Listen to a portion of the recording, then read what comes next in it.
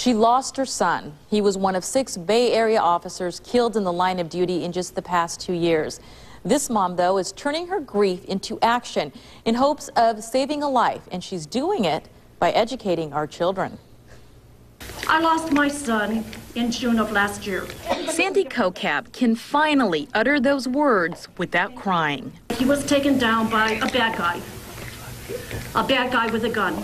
She is sharing the story of her son, Tampa police officer Jeff Kocab, with the youngest of audiences, elementary students.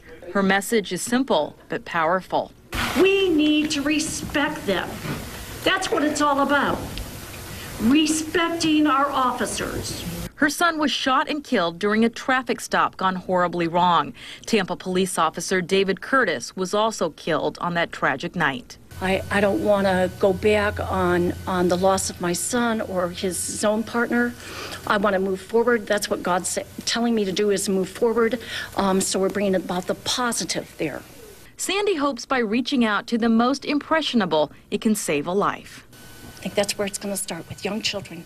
These Lakeland officers and Polk County deputies agree. It's why they invited Sandy to come and speak to the students at Cleveland Court Elementary in Lakeland.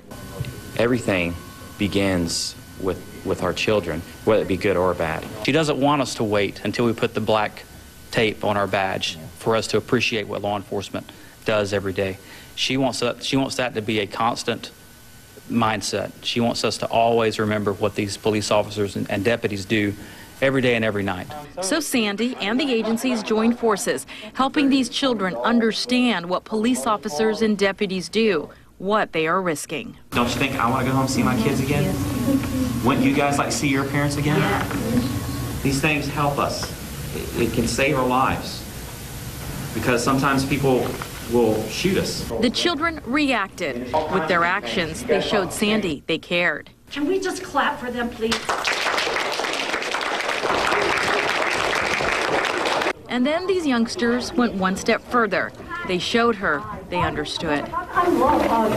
I've had hugs in so long. The touching gesture by the children brought tears, but this time there was some happiness mixed in. Sandy feels her Jeff is smiling. Somebody told me that he's sitting on my shoulder as an angel, telling me, "Go, Mom, I'm proud of you."